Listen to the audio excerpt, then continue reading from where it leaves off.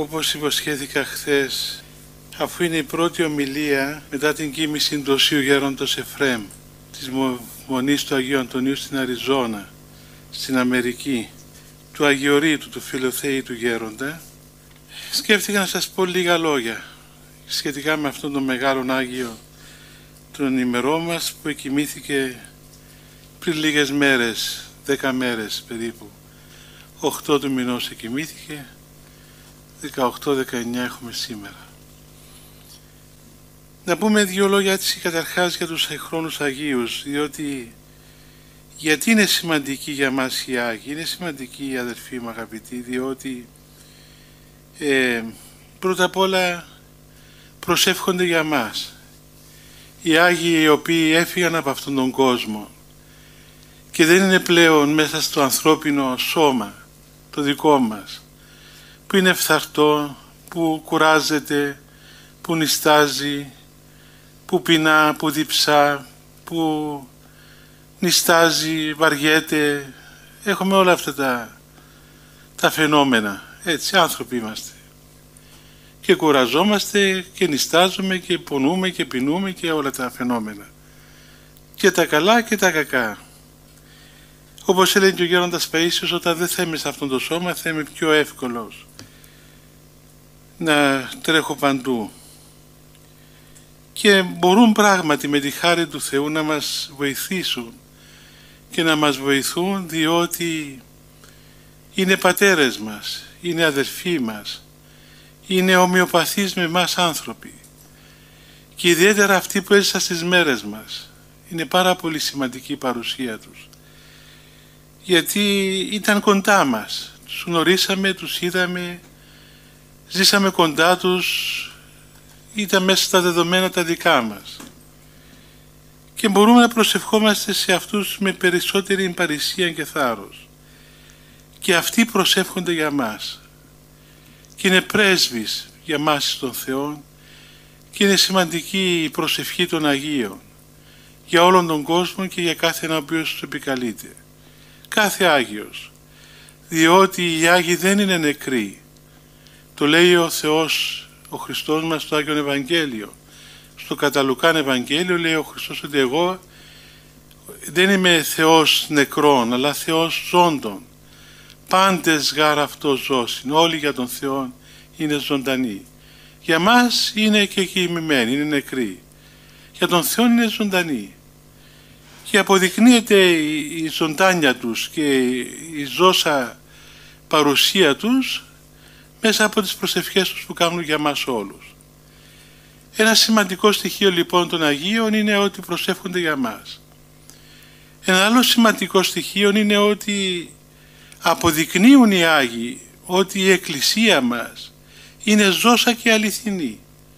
Διότι η Εκκλησία αν δεν είχε Αγίους δεν θα μπορούσε να αποδείξει αυτά όλα που λέει.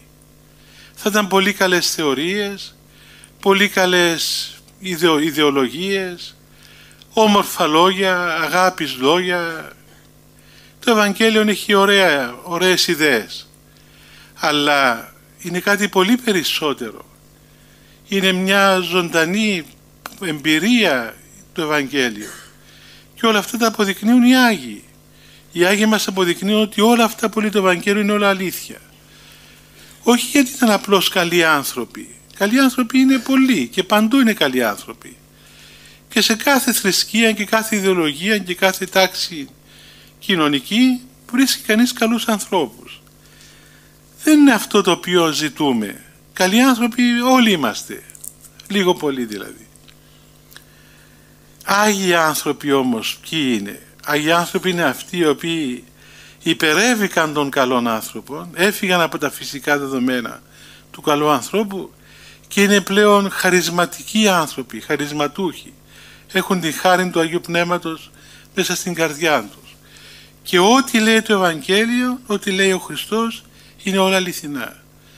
Σας το είπα και άλλη φορά που είχαμε συναντήσει εδώ, και εγώ όταν ήμουν 18 χρόνων και συνείδησα για πρώτη φορά τον Άγιον Παΐσιο στο Άγιον Όρος στην έρημο της Καψάλας, στο κελί του Τιμίου Σταυρού στην Σταυρονικήτα εκεί πιο πάνω,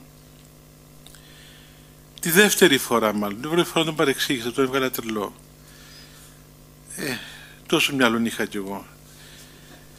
Τη δεύτερη φορά όμως που τον είδα, από την πρώτη φορά προς το τέλος δηλαδή, κατάλαβα ότι κάτι συμβαίνει εδώ. Όταν μας αποχαιρέτησε, τον αποχαιρετήσαμε και βοδίασε ο τόπος όλος, κατάλαβα ότι εκείνο όλο που σκέφτομαι ότι ήταν τρελός όταν με μιλούσε και δεν μπορούσα να τον καταλάβω.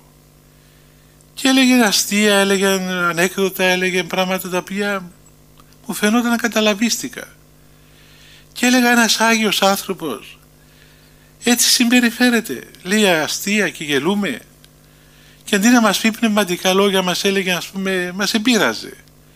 Εμένα μου έλεγε, εσύ χοντρούλη φάει κάμποσα λοκούμια. Ετάισε με καμιά δεκαρκά λοκούμια με γραφείο μου. Μόλις επίαινα να πω κάτι να ρωτήσω, μου δίνει ένα λοκούμι. Μου είπε και 2-3 φορές ότι είμαι χοντρός, μου κακοφάνηκε κιόλας. Λέω δεν είναι στα καλά του αυτός ο άνθρωπος. Εντάξει, μετά ο Θεός τον επρόδωσε μέσα από την ευωδία εκείνη την άρετον η οποία ήταν γύρω στα βουνά όλα. Κατάλαβα ότι ό,τι λέει το Ευαγγέλιο, ό,τι λέει ο Χριστός, ό,τι λένε οι Άγιοι, ό,τι διαβάζουμε στους βίους των Αγίων είναι όλα αληθινά. Εγώ είχα αυτόν τον πειρασμό όταν ήμουν νεαρός τότε, που διάβαζα τους βίους των Αγίων και έλεγα μα δυνατόν τώρα, ας πούμε, να γίναν όλα έτσι όπως τα γράφουν οι βίοι των Αγίων, να ήταν εδώ και να ήταν κι αλλού, να έκαναν τόσα θαύματα, τόσα πράγματα. Φαίνονταν λίγο δύσκολο. Δεν μπορούσα να το συλλάβω. Όταν γνώρισα τον Γέροντα Παΐσιον όμως και μετά όλους τους υπόλοιπους Αγίους, κατάλαβα ότι είναι όλα αληθινά. Οι Άγιοι επαληθεύουν το Ευαγγέλιο. Μας επαληθεύουν το Ευαγγέλιο και την Εκκλησία, ότι όλα είναι αληθινά. Εάν δεν είχαμε Αγίους, δεν θα μπορούσαμε να επαληθεύσουμε το Ευαγγέλιο. Ήρθε μια φορά ένα παιδί, τέλειωσε στην Αμερική και είναι καθηγητής στην Αμερική. Νομίζω χημείας, βιολογίας, δεν ξέρω θυμάμαι τι ήταν καλά, πριν 2-3 χρόνια. Άθεος. Και άρχισε να μου παραθέτει θεωρίες υπέρ της αθείας. Θεωρίες επιστημονικές, χημικές, βιολογικές. Του λέω, κοίταξε να σου πω κάτι. Εγώ δεν είμαι βιολόγος, να σου απαντήσω βιολογικά. Θα σου πω τώρα τύπους βιολογίας. Ήμουν και καλός στη βιολογία, είχα 13 στο σχολείο. Διότι δεν διαβάζα τη βιολογία, δεν μου άρεσε. Ούτε χημία αν ήξερα καλά, ούτε εκείνη μου άρεσε. Η φυσική μου καλώς, άρεσε και μου. Λοιπόν, αλλά να σε ρωτήσω κάτι, του λέω, εντάξει, όλα αυτά τα επιχειρήματα που μου είπες, τα βιολογικά, τα χημικά, τα επιστημονικά, τα αυτά, ας πούμε ότι είναι αλήθεια. Εντάξει, εσύ τα λες, αλήθεια. Λέω εγώ την αλήθεια. Θα σε ρωτήσω όμως, κάτι το οποίο έζησα εγώ ίδιος. Όλα αυτά τα οποία είδα και έζησα στον Γέροντα Παΐσιο, στον Άγιο Πορφύριο, σε τους σύγχρονους Αγίους που γνωρίσαμε από κοντά, και δεν τα διέβασα αυτά, δεν μου τα είπαν κάποιοι άλλοι. Τα είδα με τα μάτια μου και τα έζησα εγώ ίδιος προσωπικά. Δεν είμαι τρελός. Αφού τα έζησα, θα πω ότι δεν τα είδα, αφού τα είδα. Δεν μου τα διηγήθηκαν κάποιοι άλλοι, ήμουν παρόν. Πώς μου τα ερμηνεύεις όλα αυτά τα πράγματα, πώς τα ερμηνεύεις? Λέει μου δεν ξέρω. Αφού ήμουν παρόν όταν ο Γέροντας Παΐσιος ήταν στο Σινά και ταυτόχρονα ήταν και στο Άγιον Όρος. Ήμουν παρόν όταν επήγαινε εκείνος ο Γάλλος τη νύχτα και έμεινε κοντά του και μίλουσαν όλη νύχτα γαλλικά. Και ήρθαν το πρωί και ο άνθρωπος συνοήθηκαν, όλη νύχτα μίλουσαν με τον Παΐσιο γαλλικά. Που έλεγαν εκείνα όλα τα πράγματα τα προφητικά, τα διορατικά. Πολλά γεγονότα, ένα πλήθος γεγονότων.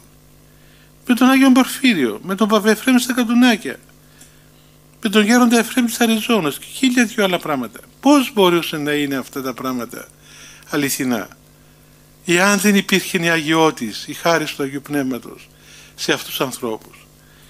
Άρα λοιπόν, όπως υποσχέθηκε ο Χριστός εις τους μαθητές του και δια των μαθητών στην Αγία Εκκλησία του, ότι «Ιδού εγώ με θυμώνει πάσα στα ημέρα της ζωής ημών, έως της συντελείας του αιώνος. Εγώ θα είμαι μαζί σας», λέει ο Χριστός, «μέχρι το τέλος του κόσμου. Θα είμαι μαζί σας. Και θα γίνονται σημεία στο όνομά μου. Σημεία, θαύματα, πράγματα υπερφυσικά, τα οποία δεν θα εξηγούνται με την απλή λογική, ούτε με τους νόμους της φύσεως. Γι' αυτό είναι και θαύματα, γι' αυτό είναι και σημεία. Και θα γίνονται όλα αυτά στο δικό μου όνομα. Και αυτά θα είναι μαρτυρίες και η σφραγίδα ότι εγώ είμαι μαζί σας. Και αυτά τα βλέπουμε μες στην Εκκλησία του Χριστού. Θα γίνονται μέχρι τις μέρες μας. Άστε τα αυτά που διαβάζουμε στα συναξάρια των Αγίων. Στον Άγιο Γεώργιο, στον Άγιο Δημήτριο, στον Άγιο Θεόδωρο και Αγίους μακρινής εποχής από εμάς. Αλλά αυτούς που ζήσαμε στις μέρες μας. Και όχι μόνο αυτούς που ζήσαμε στις μέρες μας. Αυτούς που είδαμε ήδη με τα δικά μας μάτια. Είναι λοιπόν μια επαλήθευση του Ευαγγελίου οι Άγιοι. Επαληθεύουν το Ευαγγέλιο. Και ταυτόχρονα είναι και κάτι άλλο. Είναι και μια κρίση της δικής μας ζωής. Γιατί λέμε ότι ο Γέροντας Εφραίμ δεν έζησε πριν 200 χρόνια. Ούτε καν πριν 50 χρόνια. Ούτε καν πριν 10 χρόνια. Πριν 10 μέρες ήταν μαζί μας. Εγώ είμαι στην Αμερική, το ξέρετε, ήμουν στην Αμερική αρχάς του Νιόβρη. Ήμουν στην Αριζόνα, ήμουν μαζί του στο μοναστήρι. Ήρθα εγώ από την Αμερική και πήγαν 8 πατέρες δικοί μας από την Μητρόπολη και τον είδα. Ήρθαν οι πατέρες και σε 10 μέρες εκοιμήθη ο Γέροντας. Έτσι. Έφυγε όταν ήθελε να φύγει, όπως έφυγε, σαν το πουλάκι. Ούτε να πέσει στο κρεβάτι, ούτε τίποτα. Όπως ήταν και στις μέρες που τον είδαμε όλοι μας. Και ενώ δεν μας μιλούσε, έλεγε ελάχιστες λέξεις, όλα τα καταλάβαινε. Δεν ήταν απλανής ο νους του και το ύφος του. Ήταν συνεχώς προσευχόμενος αδιαλείπτος. Ο νους του ήταν στην προσευχή. Και προσευχόμενος έβλεπε και όλα αυτά τα οποία έβλεπε. Πήγε ένα καλογεράκι και του λέει: «Α, Γέροντα, αν καταλάβαινες τι γινόταν εδώ γύρω μας». Και του λέει: «Όλα τα καταλαβαίνω, πάτερ μου». Απαντούσε και εμένα μου λέει: «Κάτσε εδώ κοντά μου». Καταλάβαινε, αλλά προσευχόταν. Έτσι ήταν τα τελευταία χρόνια της ζωής του. 2-3 χρόνια τελευταία. Αυτοί λοιπόν οι Άγιοι μας ελέγχουν με την Αγία ζωή τους. Διότι λέμε: εντάξει, δεν μπορώ να ζήσω όπως έζησε η Αγία Βαρβάρα, η Αγία Μαρίνα, ο Άγιος Δημήτριος, ο Άγιος Θεόδωρος. Ήταν άλλες εποχές λέμε. Καλά, ο Γέροντα Εφραίμ που ήταν στην εποχή μας, ο Γέροντας Εφραίμ που ήταν στην εποχή μας, τόσοι σύγχρονοι Άγιοι που ήταν στις μέρες μας και τους γνωρίσαμε, πότε έζησαν? Πριν 1000 χρόνια? Χτες ήταν μαζί μας αυτοί οι άνθρωποι. Άρα λοιπόν η ζωή τους μπορεί να γίνει έλεγχος για τη δική μας ζωή. Και οδηγός και οδοδείχτης και έλεγχος. Και κρίνουν τη ζωή μας. Και μπορούμε να κρίνουμε τη ζωή μας και να πούμε ότι εάν αυτός ο άνθρωπος προσευχόταν ολόκληρος και αδιαλείπτος και δεν ήταν μέσα στην έρημο, αυτός όρχωσε την Αμερική, κυκλοφορούσε, είχε 19 μοναστήρια και πήγαινε από μοναστήρι σε μοναστήρι να στηρίξει τους μοναχούς και τις μοναχές.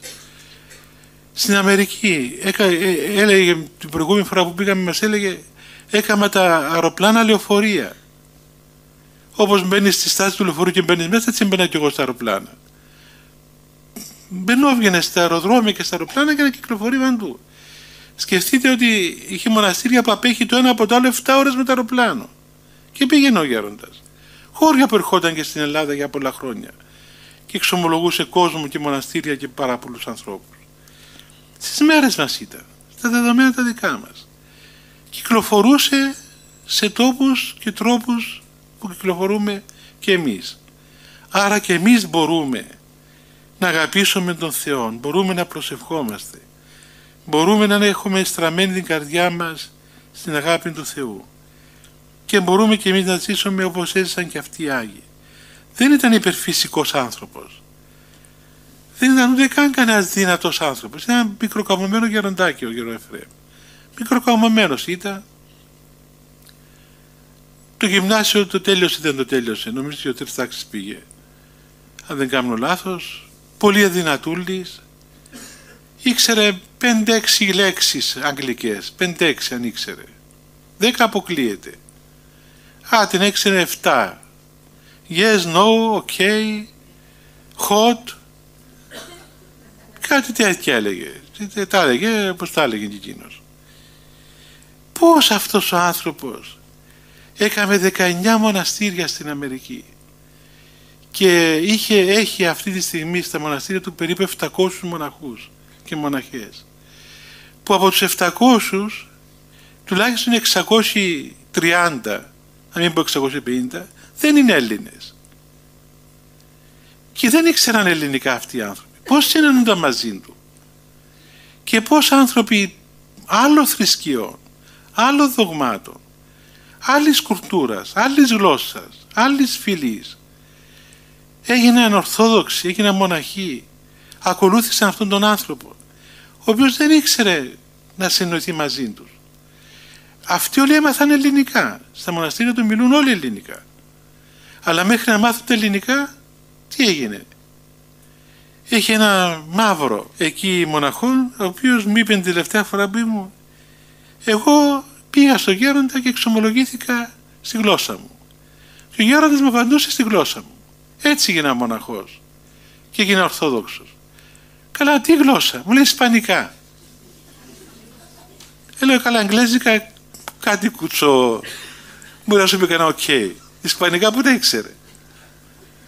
Δεν ξέρω, πάτερ μου λέει, εγώ ξέρω ότι πήγα στο Γέροντα και εξομολογήθηκα και μίλησα Ισπανικά και μου απαντούσε Ισπανικά. Τέλος πάντων, θα γραφτούν και θα κυκλοφορήσουν πάρα πολλά, πάρα πολλά. Και εγώ ξέρω πάρα πολλά που μου τα έλεγαν οι άνθρωποι και στο μοναστήρι και κατά καιρούς διάφοροι κοινοί γνωστοί, που σας είπα και άλλη φορά ότι όταν θα γραφτεί ο βίος αυτού του ανθρώπου δεν θα πιστεύετε αυτά τα οποία θα διαβάσετε. Όπως και εγώ λέω καμιά φορά, αν δεν έβλεπα κάποια πράγματα ίσως να μην τα πίστευα κι εγώ. Καταλαβαίνω τους απίστους, τους καταλαβαίνω απόλυτα. Δεν είναι εύκολο πράγμα να σου λέει ο άλλος τέτοια υπερφυσικά γεγονότα, απίστευτα, τελείως δηλαδή παλαβά, ας πούμε, τελείως έξω από τη λογική του κόσμου, και να πει, θα βάλεις ερωτηματικό να πεις, μα δυνατόν? Είναι δυνατόν να έγινε αυτό το πράγμα? Και όμως είναι δυνατόν.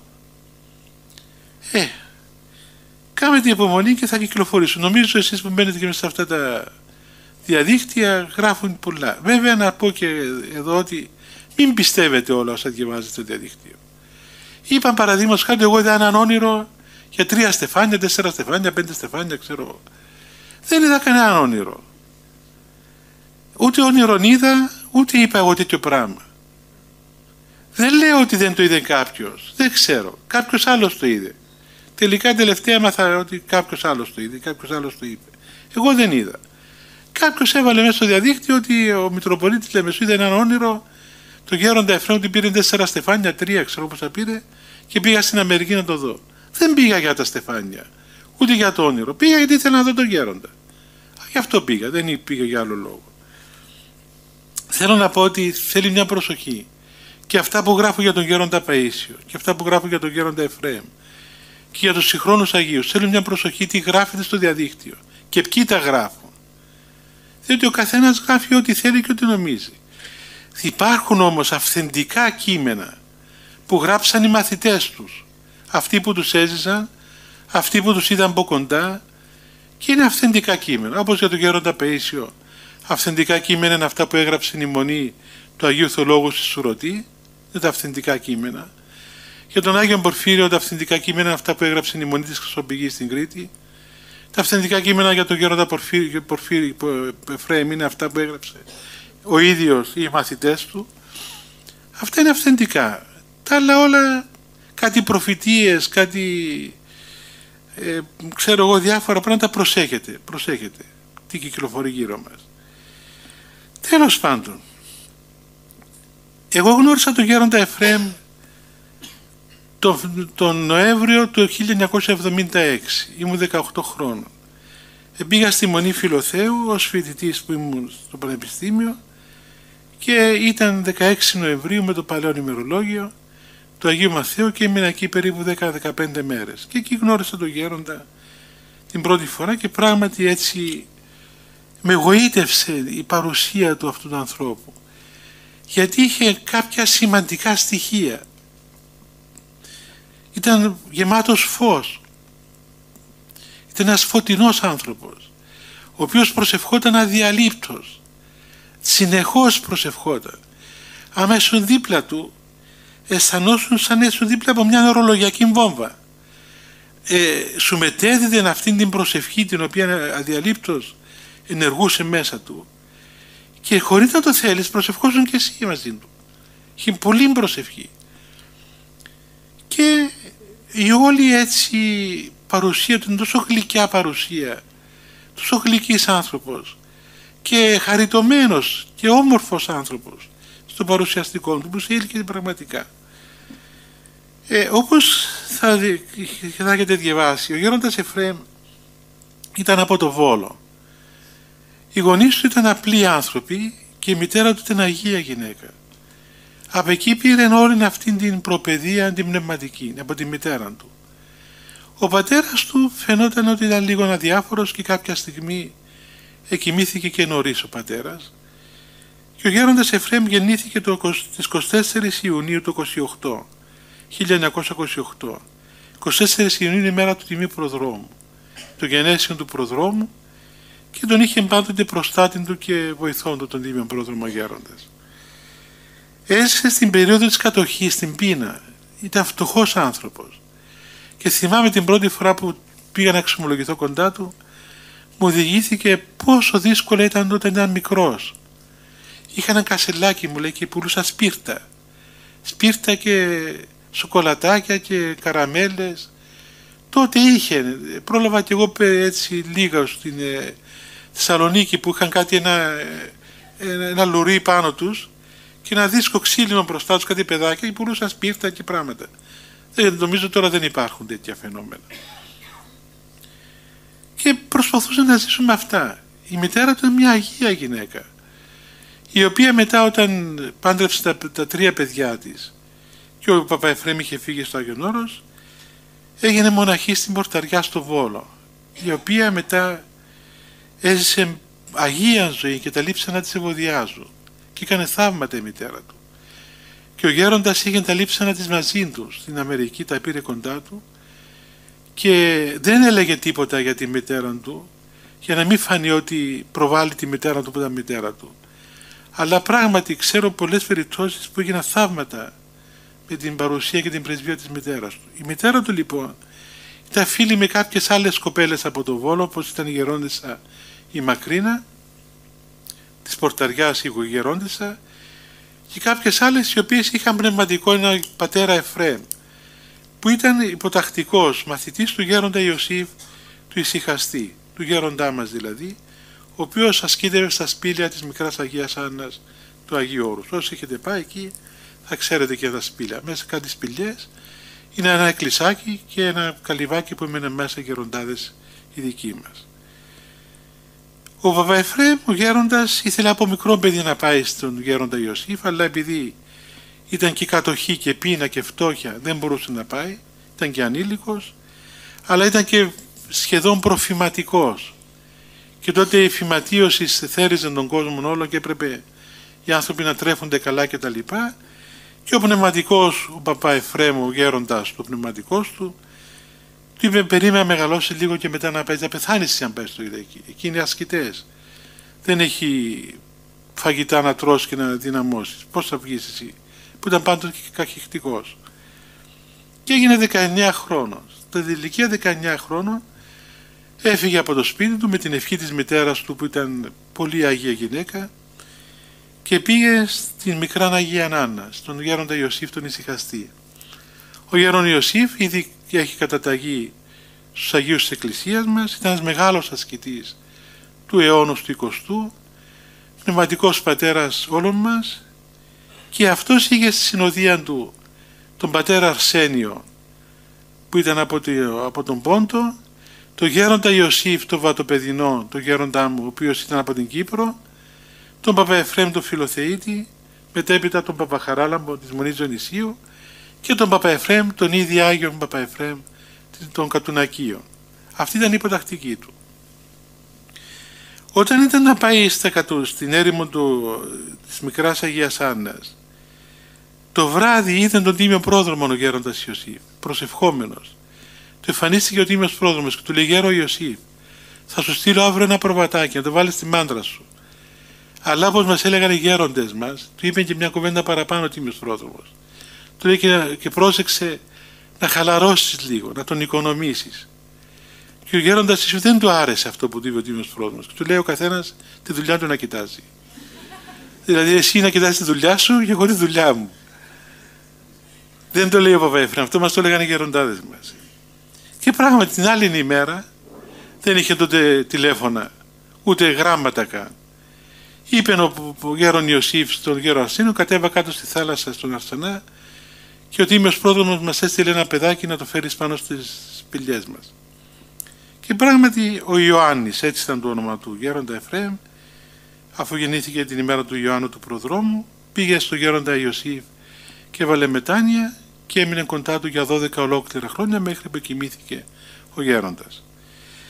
Ο γέρον Ιωσήφ ήταν μεγάλος ασκητής, πολύ μεγάλος ασκητής. Ζούσε μέσα στα σπήλαια. Το πρόγραμμα τους ήταν πολύ σκληρό και αυστηρό πρόγραμμα. Να σκεφτείτε ότι κάθε νύχτα είχαν αγρυπνία.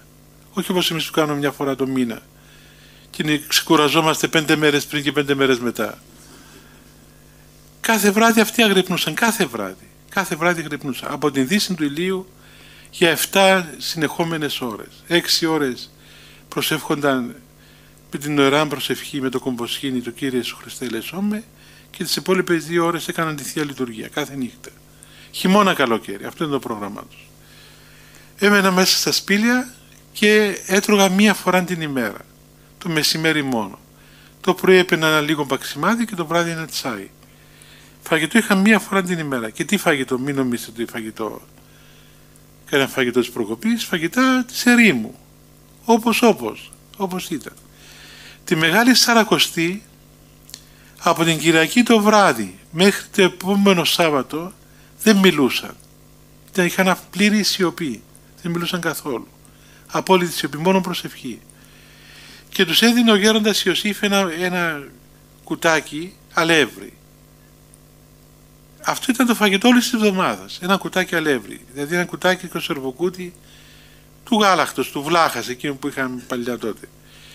Και το έκαναν κουρκούτι, το έκαναν με το νερό οι γεροντάδες και το έκαναν σαν πίτα και το βάζαν πάνω στις πέτρες. Στις πέτρες και ψινόταν με τον ήλιο και τρώγαν λίγο από εκείνο για 1 εβδομάδα ολόκληρη. Σαββατοκυριακό είχαν κανονικό φαγητό και είχαν και δυνατόν να μιλήσουν. 1 εβδομάδα για αυτό ήταν τη Σαρακοστή μόνο, Μεγάλη Σαρακοστή. Και σκληρή ζωή, πολύ σκληρή ζωή. Κουβαλούσαν τα πάντα στον νόμο, εκεί που μέναν πολύ ψηλά. Όσοι από εσάς τους άντρες έχετε πάει στην Αγία Άννα και στη Νέα Σκήνη και στην Αγία Άννα, σκεφτείτε ότι από το Κυριακό της Αγίας Άννης 20 λεπτά ακόμα πιο ψηλά η μικρά Αγία Άννα και κουβαλούσαν τα πάντα στην πλάτη. Ό,τι είχαν και δεν είχαν. Έπρεπε να το κουβαλήσουν στην πλάτη. Δεν μπορούσε να το πάει με άλλον τρόπο. Αχθοφορίες, κόπους, αγρυπνίες, νηστείες, παντελή πτωχία. Τίποτα δεν είχαν δικών τους. Τίποτα. Φτώχεια. Εκούσια φτώχεια, όχι ακούσια. Ήθελαν και δεν είχαν. Ήθελαν και δεν είχαν. Δεν ήθελαν να έχουν. Και σε αυτό το περιβάλλον έζησε 12 ολόκληρο χρόνια, από 19 χρόνων που πήγε μέχρι 33 χρόνων, πόσο περίπου ήταν όταν κοιμήθηκε ο γέροντάς τους. Και βέβαια ο γέροντας Ιωσήφ ήταν ένας πολύ αυστηρός γέροντας, πάρα πολύ αυστηρός γέροντας. Δεν εσήκωνε καμία συγκατάβαση. Γι' αυτό και ο τίμιος πρόδρομος του είπε να συγκαταβείς λίγο, αλλά και αυτός το πάντα σου χάνει στη δουλειά να κοιτάει. Ήταν πολύ αυστηρός σε θέματα άσκησης και σε θέματα προσευχής. Μια φορά να σκεφτείτε, έστειλε τον γέροντα Ιωσήφ, το δικό μας τον γέροντα, του έδωσε ένα σακούλι, όχι σακούλι, μια σακούλα σιτάρι. Ένα σακί σιτάρι θα είναι περίπου 30-40 κιλά. Από τη Μικρά Αγία, όσοι έχετε υπόψη σας τις αποστάσεις, σκεφτείτε. Του είπε, πάρ' το σακούλι, τη σακούλα αυτή με το σιτάρι, πήγαινε στο εσφιγμένο, 16 ώρες να παίζει με τα πόδια, 16 να έρθεις. Και του λέει, θα πάρεις αυτό το σακί με το σιτάρι, θα πας στο εσφιγμένο να το αλέσεις, να το κάνεις αλεύρι, θα το φέρεις πίσω. Στον δρόμο δεν θα μιλήσεις σε κανένα, δεν θα καθίσεις πουθενά και δεν θα φας τίποτε. 32 ώρες οδηπορία. Πήγε, το άλεσε, το έφερε, τον βρίσκαν στον δρόμο άλλοι πατέρες. Ευλογείται αυτά, τσιμουδιά, δεν λέγανε τίποτα ο γέροντας. Διότι αν τολμούσε να μιλήσει, δεν το είχε και τίποτα ο παππούς να του διώξει. Ήταν εύκολο στο να σε ξεκάμε από εκεί που ήσουν. Μόλις επιστρέφει στη Μικρά Αγιάνα πεθαμένο στην κούραση, του λέει, πάτερ Ιωσήφ, άφησε το σακούλιν εδώ και πάρε αυτό το γράμμα και πάρ' το στη Λάβρα. Άλλες 5 ώρες οδηπορία. Αυτή ήταν η ζωή τους. Φοβερή άσκηση. Φοβερή άσκηση. Αλλά βέβαια όλα αυτά δεν τα έκαμνε για να τους σκοτώσει, αλλά για να τους αναστήσει. Και πράγματι έβγαλε Αγίους. Βλέπετε και όλοι οι υποτακτικοί του είναι Άγιοι. Και έκαναν τόσο μεγάλο καλό σε όλο τον κόσμο. Αυτοί λοιπόν ήταν οι μαθητές του Γέροντα Ιωσήφ.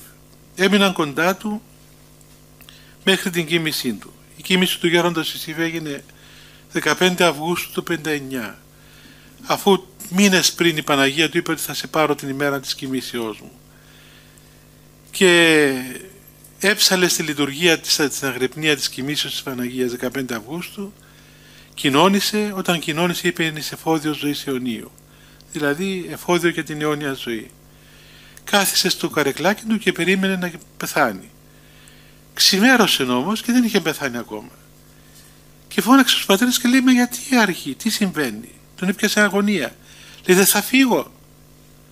Του λέει ο Παπα Εφραίμ, ο Γέροντας Αριζόνας, Γέροντα, κάνε υπομονή, να κάνουμε προσευχή να φύγεις. Λέει, μα πέρασε η ώρα.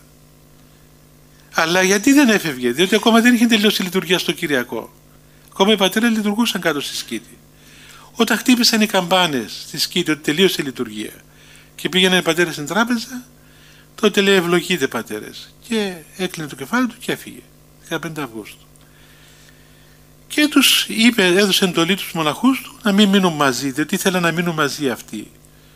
Και τους ανάγκασε να ξεχωρίσουν ο ένας από τον άλλον και να κάνουν συνοδείες ο καθένας δικές τους. Έτσι ο Γέροντας Εφραίμ έμεινε στην καλύβα του Ευαγγελισμού, εκεί που μέναμε εμείς αργότερα με τον γέροντά μας, και έκαμε δική του συνοδεία. Στη συνέχεια πήγε στην έρημο της Προβάτας και από εκεί το 1973 στη Μονή Φιλοθέου, που εκεί τον εγνώρισα και εγώ το 1976, και εκεί μαζεύτηκαν πλήθος μοναχών, είχε 80 μοναχούς και πλέον. Από το μοναστήρι εκείνο επανδρώθηκαν άλλα 3 μοναστήρια του Αγίου Όρους, η Μονή Ξεροποτάμου, η Μονή Καρακάλου και η Μονή Κωνσταμονίτου, με αντίστοιχους γέροντες που έστειλε ο ίδιος ο γέροντας εκεί. Ευρισκόμενος όμως στη Μονή Φιλοθέου και τελώντας την πρώτη αγρυπνία στη μνήμη του Αγίου Κοσμάτου Ετωλού, ο οποίος ήταν Φιλοθεΐτης ο Άγιος Κοσμάς, ήταν από τη Μονή Φιλοθέου. Εμένα μου είπε ο γέροντας ότι αυτό το γεγονός έγινε στην τράπεζα της Μονής, την ώρα που έτρωγα. Τον πληροφόρησε ο Θεός ότι πρέπει να κάνεις και εσύ αυτό που έκανε ο Άγιος Κοσμάς. Να φύγεις από το μοναστήρι και να πας στην Αμερική, να διδάξεις εκεί τον κόσμο, να παρηγορήσεις τους ανθρώπους, να βοηθήσεις τις ψυχές των ανθρώπων που έχουν ανάγκη. Και πράγματι η Αμερική τότε ήταν μια εκκλησία η οποία ήταν σε μεγάλη σύγχυση, Οι Ορθόδοξοι Χριστιανοί, Έλληνες κατά βάση, και κάποιες άλλες εθνικότητες όπως κάποιοι Ρώσοι, κάποιοι Σέρβοι, Ρουμάνοι, λίγοι τότε, τώρα είναι πάρα πολλοί, διότι τότε ήταν ακόμα και το καθεστώς που δεν τους άφηνε να ταξιδεύσουν. Ήταν σε μια μεγάλη σύγχυση. Αφού στο Άγιον Όρος είχαν φτάσει οι πατέρες στο συμπέρασμα όταν έρχονται από την Αμερική κληρικοί ή οι επίσκοποι να μην λειτουργούν στο Άγιον Όρος. Γιατί διερωτώνταν οι πατέρες οι Αγιορείτες εάν είναι ορθόδοξοι αυτοί οι άνθρωποι πλέον. Τόση μεγάλη σύγχυση υπήρχε στην Αμερική. Επήγαινε ο Γέροντας Εφραίμ στην Αμερική σε ένα χάος, σε μια Βαβυλώνα, σε μια χώρα, φανταστείτε, τεράστιες αποστάσεις. Τώρα πάει και σε πιάνει απόγνωση. Ο καθένας μπορεί να σου πει ό,τι θέλει, ό,τι μπορεί να σκεφτεί. Μια Βαβυλωνία ιδεών, ιδεολογιών, πίστεων, θρησκευμάτων κτλ. Και οι Ορθόδοξοι καημένοι ήταν, τους έπαιρνε και τους έφερνε ο άνεμος. Εμπόρεσε ο Γέροντας και έμεινε εκεί, παρόλο στους μεγάλους κινδύνους που πέρασε.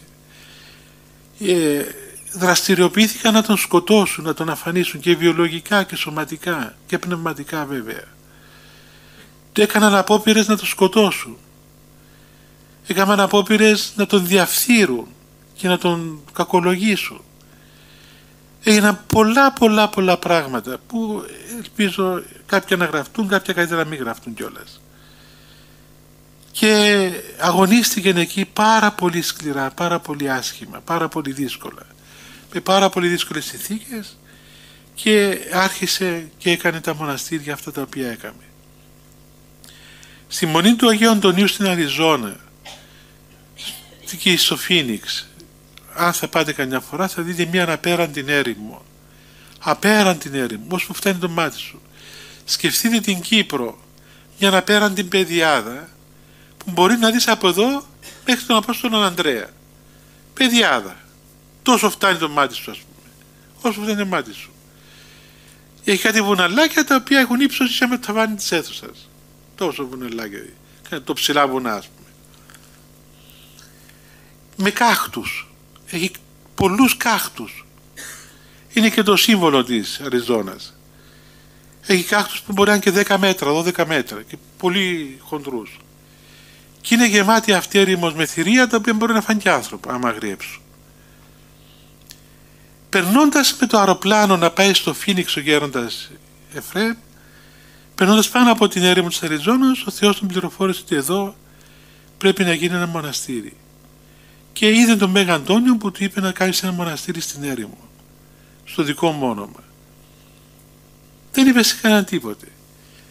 Πηγαίνοντας σε μια πόλη για να εξομολογήσουν, ζήτησε ο Γέροντας Εφραίμ σε αυτούς που το συνόδευαν, μεταξύ των οποίων ήταν και ο δεσπότης της περιοχής, ο Ορθόδοξος, ο Μητροπολίτης του Σαν Φρανσίσκο, ο Αντώνιος που ήταν τότε, λέει πάμε από το έρημο. Λέει Γέροντα, επικίνδυνο πράγμα, έρημος είναι έρημος, δεν έχει δρόμους και δεν ξέρεις τι κυκλοφορά εκεί. Λέει δεν πειράζει, πάμε να πει εκεί. Αφού επέμενε ο Γέροντας, πήγα να πάνε από εκεί. Στο δρόμο ακούγονταν καμπάνες, εκεί που είναι το μοναστήρι σήμερα. Ήταν 4-5 αυτοκίνητα που συνόδευαν τον Γέροντα, λαϊκοί, κληρικοί, μοναχοί, ο επίσκοπος κτλ. Ακούγονταν καμπάνες, καλοκαιρικές καμπάνες, αγιορείτικες καμπάνες. Σταμάτησα, κατέβηκα με τα αυτοκίνητα και όλοι άκουγαν να χτυπούν καμπάνες. Και ο Γέροντας είπε: εδώ θα χτίσουμε το μοναστήρι του Αγίου Αντωνίου. Όπως και έγινε. Με θαυματουργικό τρόπο βρήκαν νερό, ενώ ήταν έρημος χώρος και δεν είχε νερό βέβαια. Σε εκείνη την έρημο τοποθεσία δεν είχε κατοικήσει ποτέ κανένας άνθρωπος. Από τότε που έγινε η υδρόγειο σφαίρα, ήταν οι πρώτοι άνθρωποι που κατοίκησαν. Κανένας δεν κατοικούσε. Τώρα βέβαια πήγαν πολλοί και κατοίκησαν. Αλλά τότε δεν κατοικούσε κανένας. Γόρασαν 4-5 τροχόσπιτα και έμειναν εκεί μέσα. Και έκαναν το πρώτο μοναστήρι εκεί στην περιοχή. Λοιπόν, σε μια τέτοια κατάσταση θα την αφιτρώσει ο Αντίχριστος που αναμένεται, και πρέπει εδώ να γίνουνε, εδώ πρέπει να στήσει, και ας ελπίσουμε να στήσει ο αρχιστράτηγος Χριστός την γενναία του στρατιά, τους λογατζίδες,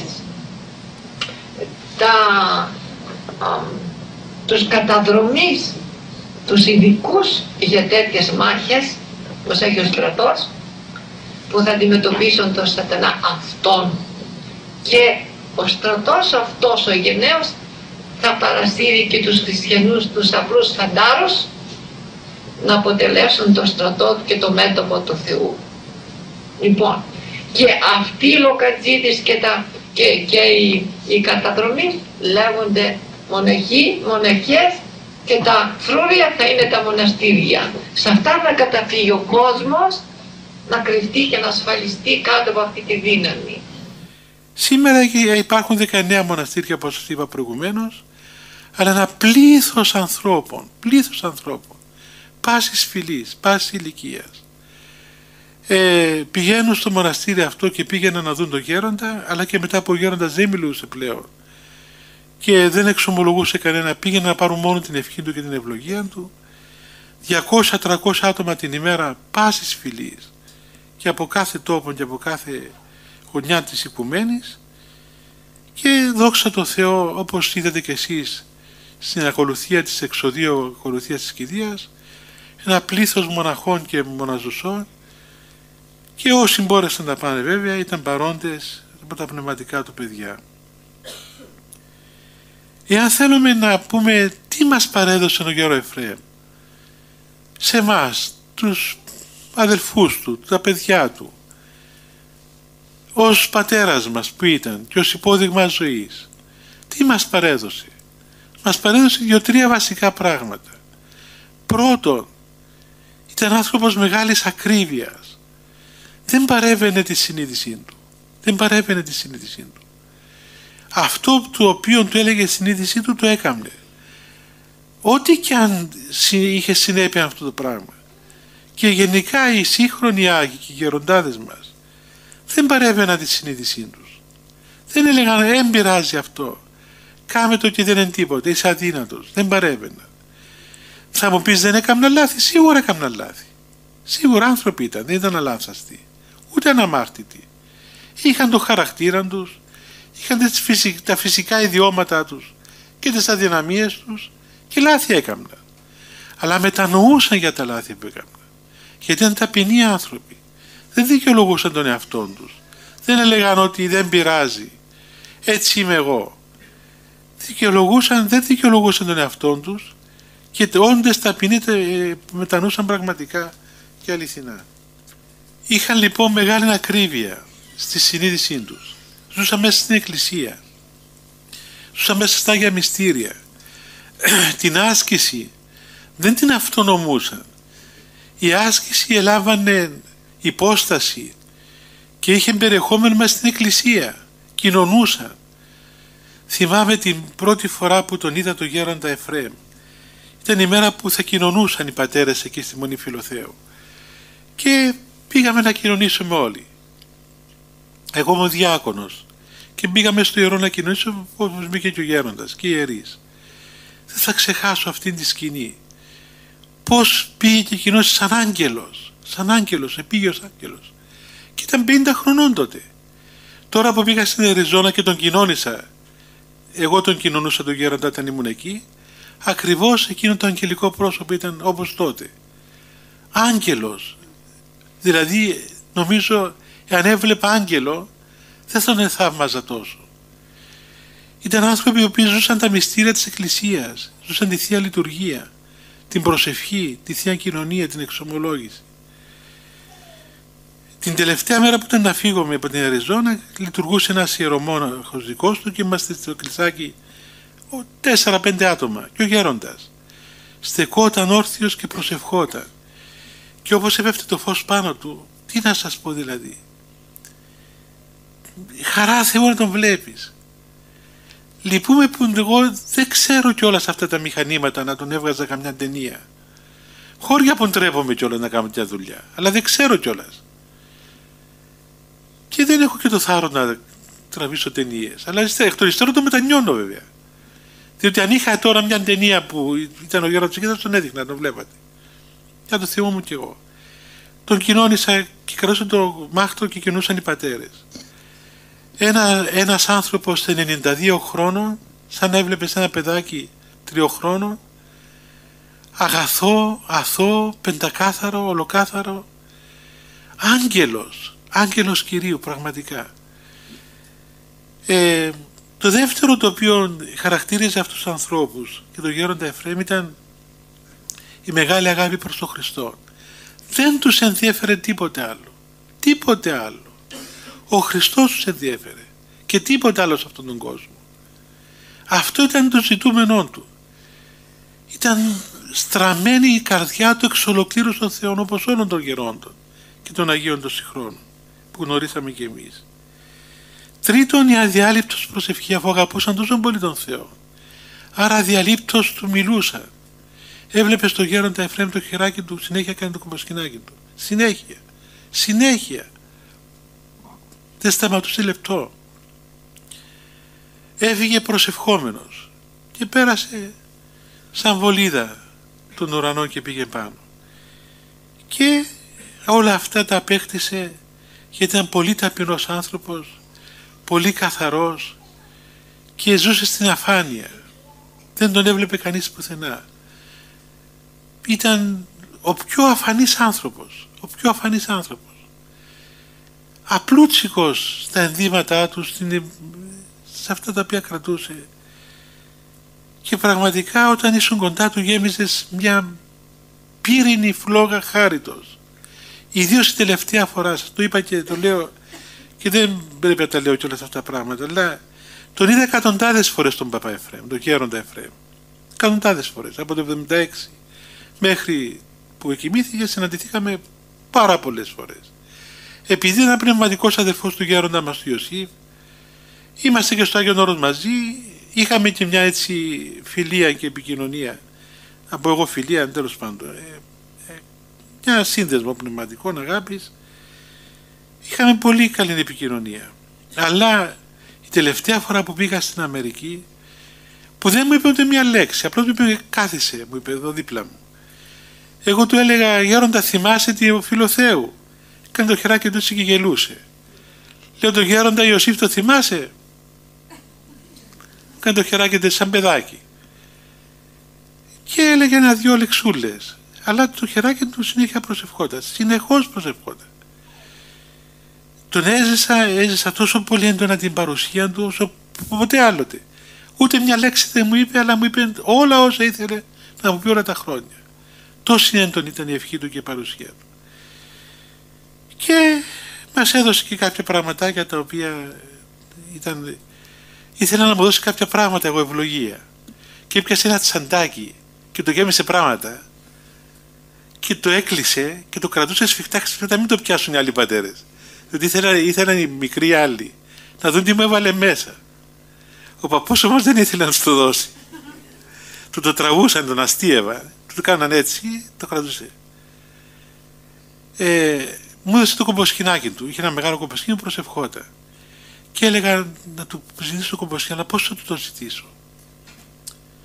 Όταν πήγα εκεί, του διάβασα μια ευχή, ήθελα να του διαβάσω μια ευχούλα, και μου έδωσε το κομποσκηνάκι του. Μου έδωσε και τη τσαντούλα που είχε, το τσαντάκι το κόκκινο που είχε μέσα στα βρουδάκια και κάτι πράγματα δικά του.